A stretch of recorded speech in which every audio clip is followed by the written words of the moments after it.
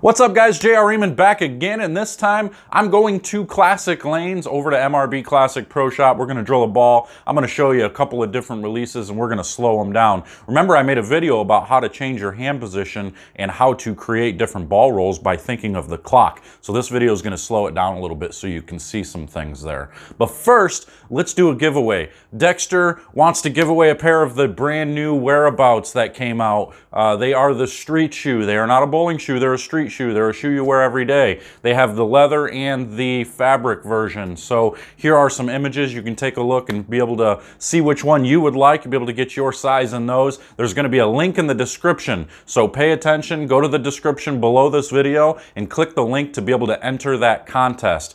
This time you don't have to have Facebook, you don't have to have YouTube, you don't have to have any of that. Well, I guess you'd have to have YouTube to be able to watch this video. But you don't have to have any of the other social media platforms. You can enter at any time by clicking the link below. So stay tuned, we're going to talk about those releases.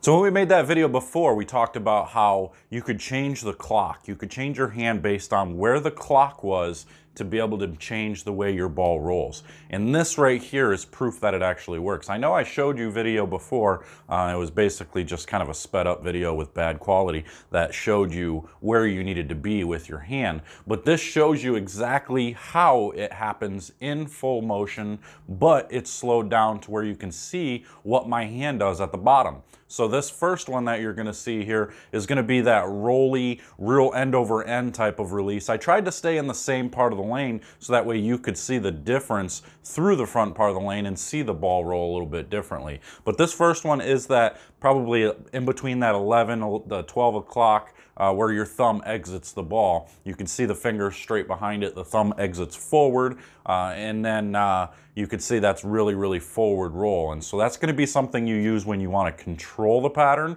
when you really don't want the ball to hook overhook or have too much angle down lane, where you could use it on a shorter pattern, where you could play further right and control the pattern itself and get the ball to control and blend the pattern a little bit better.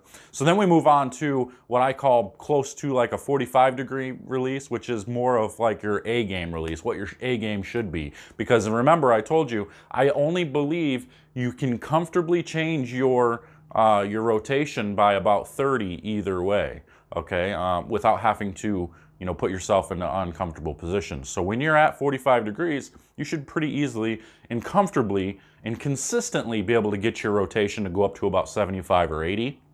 And then you can get it to go down below 20 at the same time. So that gives you that wide variance to where, if you're at 10 degrees and you have to get your ball to come around the corner hard and you need to get your rotation up to 70 degrees. If your A rotation is at 10 degrees, it's really hard to change your rotation by 70 degrees without putting yourself in an uncomfortable position and making it where you can't repeat the shot. So your goal should be to get somewhere in between that 35 to 55 degree range with your axis rotation, so that way it's easy to manipulate. But you could see the ball roll where my thumb exits here. My thumb exits at about, we'll call it 10 o'clock, maybe even, yeah, just right at about 10 o'clock, I think it is, to where your thumb exits out of the ball.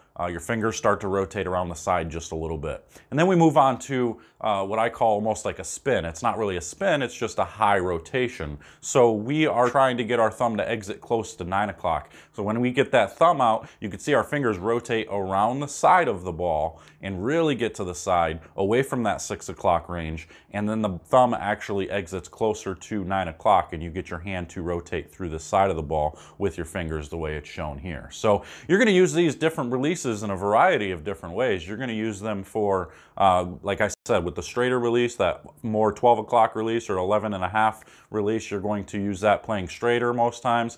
As you move left, you get into the middle of the lane, anywhere from 15 to 25, you're going to use that 45 to 55 degree angle. And then when you get into deeper parts of the lane, you're going to have to get your hand around it a lot more. You're going to go up into that 65 to 80 or 90 degree axis rotation to get the ball to go through the pin. So I hope these videos help. Remember that in the link in the description, you can go for your chance to win a pair of the Whereabouts. Thank you to Dexter for everything they do for this channel and for me to be able to keep this channel going. So click the link in the description, get yourself a pair of Whereabouts, and we will see you guys later. Thanks.